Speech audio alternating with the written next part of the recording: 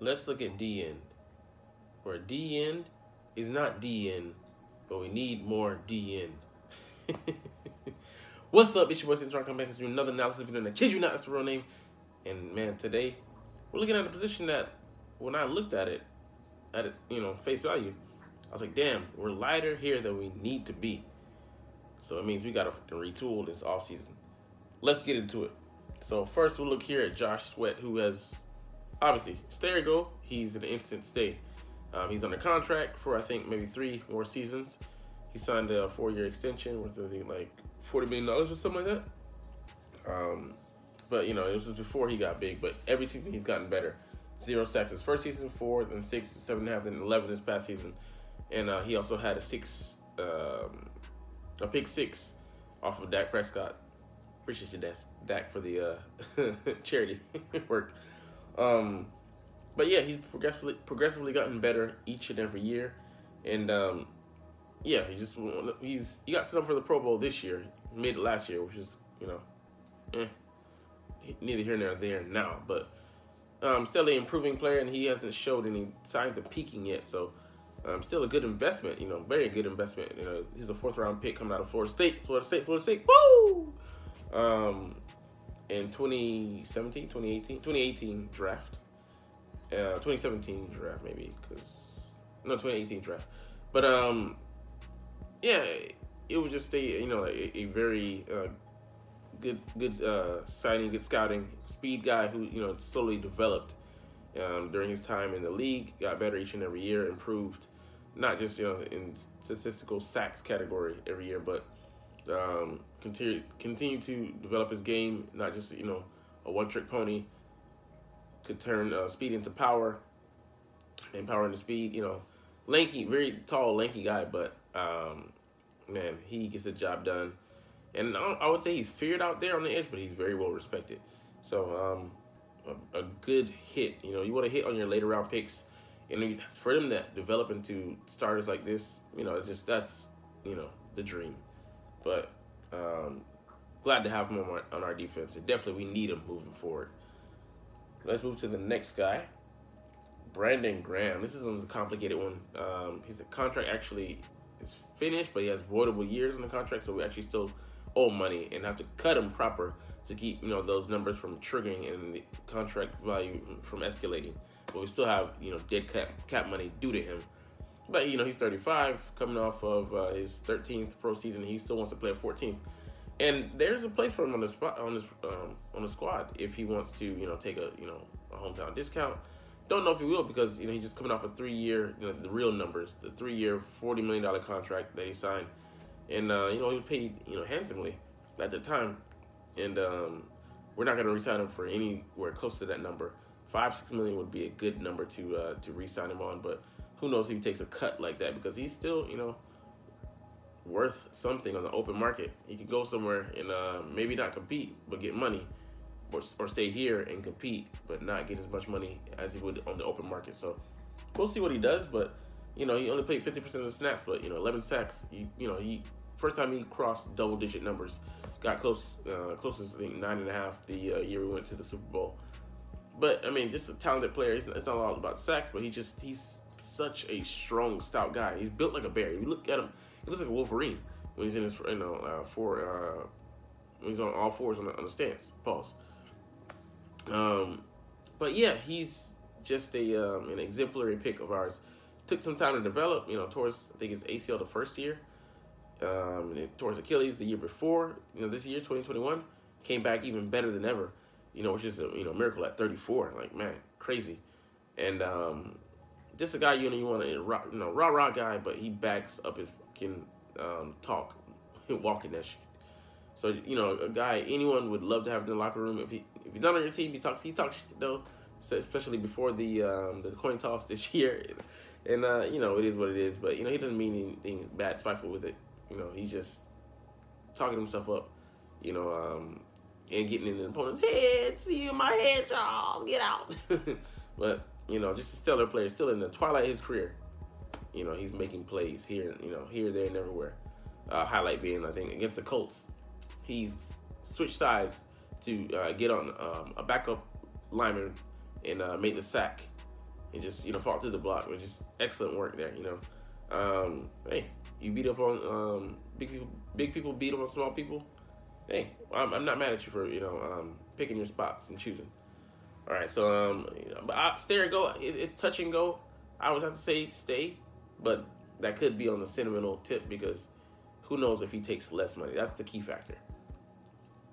All right, next tier. So, beyond that, we have Derek Barnett. The man I don't even want to mention.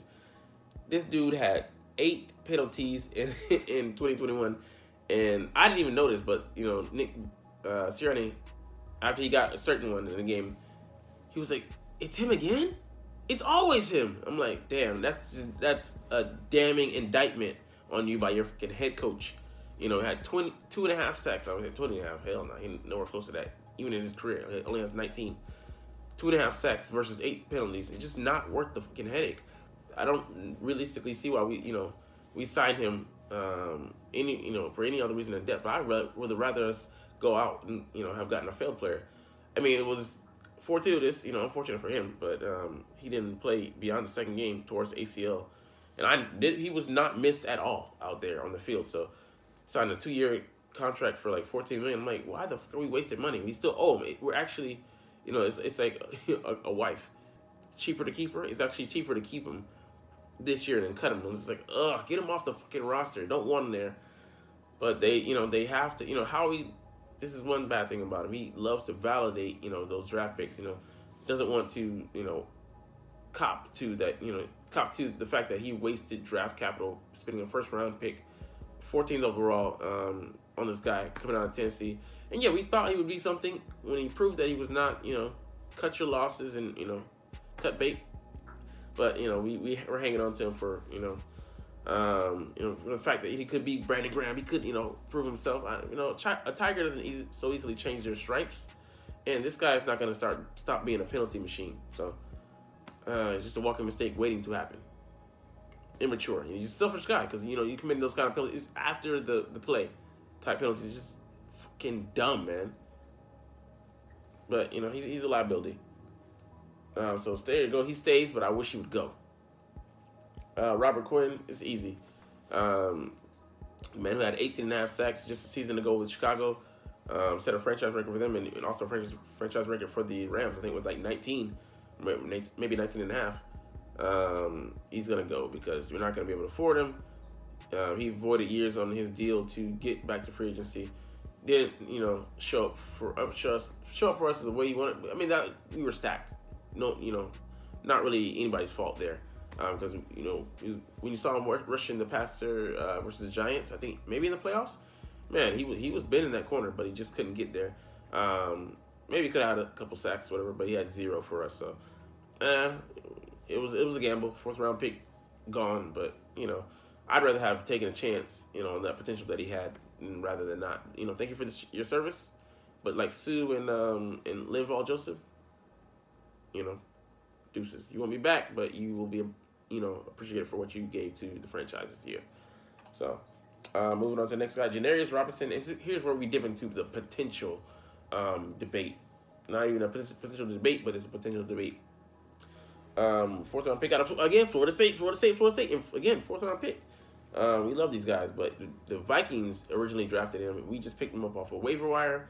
Decided to take a chance on his potential. He's like, kind of like, a specimen as far as like, the size, measurables.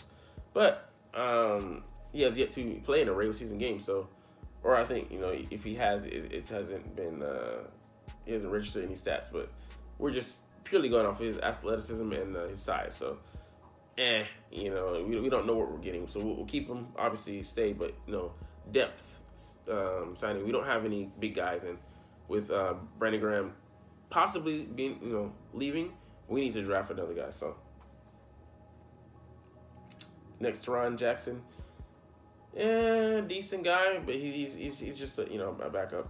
He'll be in camp, so a light commitment, but he could be replaced with a talent that's above his, either in free agency or the draft. So there's nothing really to look at big here. He's just he's a jag at this point, just another guy. And that ends the DN evaluation for us. But we're going to jump into some things across the league. Potential number one overall pick, but definitely a highly touted guy from Georgia that not Super Bowl, always says Super Bowl winning, that national championship winning squad, Jalen Carter, former teammate of current D tackle Jordan Davis was he hasn't been arrested, but he's has warrants out for him, so the police want to question him because he might be charged with reckless driving. Don't know if he was intoxicated, but his teammate definitely was, and his blood alcohol limit was like 0.154. So I mean, I think it's like maybe that's like twice the legal limit or something like that. And he unalived himself with reckless driving. Crashed the car. And Jalen Carter was in another car, but he put himself in those circumstances, so they're gonna want to talk to him. This is obviously gonna make his draft stock slip a little bit. Do we invest in him regardless of the charges? Because I mean, of course he's gonna feel guilt racked, for being involved with something like this, just even on the face value, even if he wasn't directly involved with, driving the car. He wasn't driving in that car. He was in another vehicle. But, someone that lost their life, that's permanent. You can't unmake that decision. You can't go back and undo that. This isn't funds. This isn't, property. This is someone's life who's, permanently gone. So, if he's a human being with, half of a conscience, he feels bad for it. But they're going to evaluate his character with this. Who truly is the man? Is it the guy we saw on the field? And, I'm sure he, probably did some things off the field that, were charitable, and that speak to his character, maybe as, people closest to him know him. And then there's the guy that we see involved in this incident who's wanted by the police for questioning and might be brought up on criminal charges. And that, it's definitely not something that a franchise wants to be associated with. But will we still take a risk on him because the talent is immense? It's there. That is a question I'm glad I don't have to answer. It's for Howie. Would I be sick or disgusted while I was drafting him? No. Will I question it and wonder if there's going to be any scrutiny moving forward as far as like how he carries himself and if this life event really affected him? Has he learned from it? Has he grown from it? Yes, I'll put that under the microscope because you don't want someone like this is not the Henry Ruggs incident, but still, it being someone in the situation having fatally been injured in a car crash. The parallels on just surface level are there, so just something you want to be aware of. This guy, and then people are like, oh man, people are like, oh man, he's gonna slip to us, and that's not the first thing that comes to mind. So it's just like, this is bigger than football, but it affects his draft value. But that being said, it's not like some fortuitous thing. I'm just like, oh well, man, he can slip to us. Because he'd have to slip a hell of a lot, for him to get a 10. It could happen, but, it's just one of those things where it just happened. And it's just something to take into consideration. But, I'm not going to put it as a headline or anything like that. It is what it is.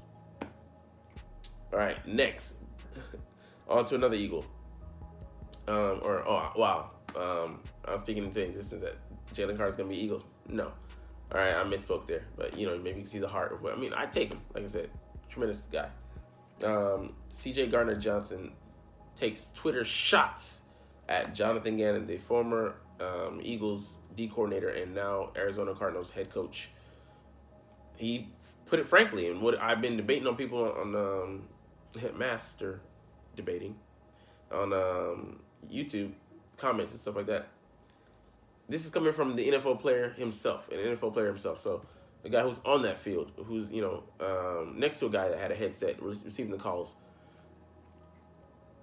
He said Jonathan Gannon did not put them in a position to win the game. So, I mean, it's coming straight from the horse's mouth in this example. You can't refute it. You can't say that it didn't happen. You can't try to have a revisionist history here or just, try to undermine the argument. He's directly telling you that their head coach, their head guy on defense calling plays did not put together a game plan to make them successful. And, like, you look at it, they were playing soft coverage. How in the hell are you going to react to plays when you're too far away to get to the guy? And people are like, oh, well, you got to, that's on them. They got to go out there and make plays. If that's the way the defensive coordinator is calling the game, what is he going to do if he sees you directly disobeying his instructions, his order, basically a play that he's called, designed, for whatever reason, that doesn't matter. He called it, you execute it the way he asked. Guess what happens if you don't execute it the way he asked for it? He'll remove your ass off the field and get you out of there. That's called mutiny. This ain't a goddamn ship with pirates on it. Pirates of the Caribbean. They'll throw you out there, into the, the murky waters, and you'll be shivering your timbers while them sharks are circling you, aka your career going down the fucking drain. Like, it's ridiculous. People say that we're gonna come out here and make plays. How? When you're not calling the plays. And if you audible him, he'll get your ass out of there too. So, I mean, at the end of the day, he designed that defense to play the way he wanted them to. You instruct. If you instruct somebody, you teach them, you have authority there. I mean, it's plain and simple. So put the rest of these, rumors, this felonious talk about it being on anyone other than the head coach. I keep saying the head coach, but the D coordinator. His defense, his shoulders. That's where the responsibility and the fault lies. All right, moving on to another issue. I'm gonna be done with the Super Bowl after this.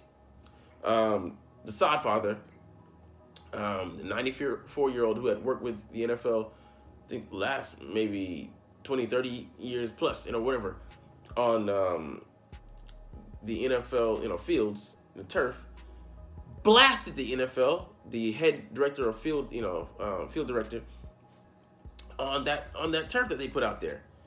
He plainly and purely states the fact that he says it was not safe to play on that shit. So there you go. People said that, didn't have an effect, just play the game. And I heard this idiot, Chiefs idiot fan talking about, oh, well, it doesn't matter, like the NFL, you play during whatever conditions, rain, sleet, snow. That was an unnatural field. Somebody made that field, purposely made it to, or made a mistake to be in those conditions. That is not naturally occurring. Like, it was designed to be like that. So, I mean, like, that looks bad. Why do you think the NFL, has put out a blanket statement and are ducking and dodging, discussing the issue? Because they know they fucked up royally with it. He says the field was stinking and it was rotten. Like, Jordan Mailata said it himself. He says, like, you couldn't anchor in on the field. You had to step lightly. If you were stepping lightly, that means that you're not even in full control of your faculties, which we saw, like, Eagles players slipping, slipping inside out there. If you can't apply pressure to the field, you're not gonna be able to run at even like close to maybe not even up to maybe 80% capacity, which you need to have a good rush. I'd probably say at least 80%, maybe 60%. That's light rush. And that gives a favor to the people that you're coming into contact with. They can just, hunker down, wait for you to crash them, and then just play off of that. When your momentum is killed, and then you have to, rebuild it up after that contact. There's no moves to be made, or secondary moves to be made off of that, spins, rips, whatever. It's dead. So, I mean, you want to refute it? Go and watch the video for yourself. Go and watch the Super Bowl yourself. Or highlights. So, I mean, it's insane. The guy himself says it wasn't safe. And you put people out there, but they want that field to look good for aesthetic purposes. Fuck out of here, man. All right. Next, Kenneth Gainwell. He's being touted as Howie Roseman as the lead back. Come on now. Will he have a part to play? Of course. He might be the senior statesman, the other statesman there in the backfield now, with all of 2 pro seasons behind him. We don't know if we're bringing Boston Scott back. Miles Sanders might walk in free agency because he might get more money elsewhere and just price himself out of Philadelphia. And my best bet, my advice, even though it's worth nothing because I'm just a fan, would be to take a rookie running back, high or not. But there's 13 or so with at least a 3rd round grade, which is a starter level grade in the NFL. On them in the draft, which is excellent. One of the deepest drafts for running back, tight end, corners that we've seen in recent history. So go out there and get this man some help. And I would say get a lead back and then have him stay in the number 2 position. Simple. All right. Mike McCarthy set to call plays, and he calls it the most fun he's had in Big D. This is just a joke, man. Everybody knows that, traditionally speaking, it puts a lot of pressure. It's strenuous to have a head coach calling plays, double dipping as a play caller and managing the team. They're not going to be able to focus on that former part, a lot of part managing the team, and it's going to be detriment of the team. It just puts a lot of responsibility on one guy's shoulders, and doesn't allow him to, he's head coach of not just the offense or the defense, of the whole squad. I would say maybe it could be easy to do on the defensive side, but definitely with offense, it's complicated. It multiplies a lot of your task and workload and assignment. And yeah, I just think if you look at most people, I'm not saying that he can't do it, but it just really complicates things. And it's like you said, historically looking at it, it hasn't been successful for the majority of people who've done it. So take that for what it's worth. But I laugh at it. So because Dallas, go ahead and do it. I want to see it implode. Yeah. Cry, Cowboys cry. And second last thing we'll get to here. Sean decided defensive scheme influx according to Howie, and this better be the fucking case. He's saying you can go look at Chicago, you can go look at Seattle, both his stints there in different roles, but that won't necessarily give you a bead on what we're gonna do with the scheme wise. Scheme wise, we're gonna try to keep it hidden, but we can pretty much speculate mostly what it's gonna be. He might give us some 3-4 looks, which we kind of did technically with that 5-man front. It was kind of a pseudo 34 front with the personnel we had lined up and the way we aligned them, juxtaposed to the offensive line. But I don't think they're gonna make a wholesale switch to a 3-4. We're gonna go with most of the pieces that we have intact, and that would be just a reset to have those guys relearn roles. When Howie also said schematically he does some things, Sean Desai does, that are similar to what we already had in place with Gannon. So they're going to keep those components, but also add things to the mix. But he better have adjustments. He better add in a blitz element and disguise coverages, as well as just be aggressive and pre-snap, post-snap, just shuffling. But it's going to be interesting. My hopes aren't high; they're low as hell, and we're gonna see what we get. But yeah, it's just. Yeah, this is not the ideal pick I would have gone with, for D coordinator. But we got what we got now, and I'm not saying hey, we'll get behind him 100%. I'm a fan. I don't have to do shit, but I will be, holding your feet to the fucking fire. When you fuck up, I'm gonna be like, you fucked up. He doesn't well, I'll praise you, but I'm holding. Until the last snap of the season, I'm gonna be a doubter because I already have an idea of what preconceived notion of what of you in my mind. You have to prove that wrong because it's the best indicator of future success is, you know, the past. So I'm going to look at what you did, and you're going to have to, you know, fight against that history. All right, last thing we'll get to here, Damar Hamlin likely to be cleared, and D coordinator Leslie Frazier is taking in 2023 off. Man, you know, I love seeing this guy back. And, you know, him making that reckless recovery. Shout out, kudos to the guys on the field out there that saved his life literally when he was like pretty much deceased on the field. But he's going to go check out 2 or 3 specialists, and hopefully, you know, get confirmation that he's moving in the right direction and be cleared to resume his career. Shout outs to him. You know, if he wants to resume it, by all means do it. If you're safe, doctors say that, you know, emphatically, then go ahead and do that.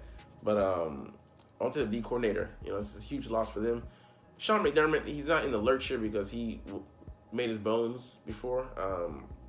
He was D coordinator in Philly for, I think, a season. Studied, you know, behind Jim Johnson. Didn't, you know, couldn't live up to it, but, you know, I believe, you know, we gave up on him too early, but, you know, it's neither here nor there now. Turns out he's a pretty good coach there in Buffalo. But he has that experience, and he, you know, he can get the job done. Like I said, but double dipping, it's always, you know, comes with a risk. I don't know what they're going to do to mitigate that. Not my problem. But I assume they probably, you know, maybe have some assistance or stuff like that to take the pressure off his shoulders if need be. But, you know, he might be half in, half out. You know, if the guy who takes over those duties struggles, then he might step in.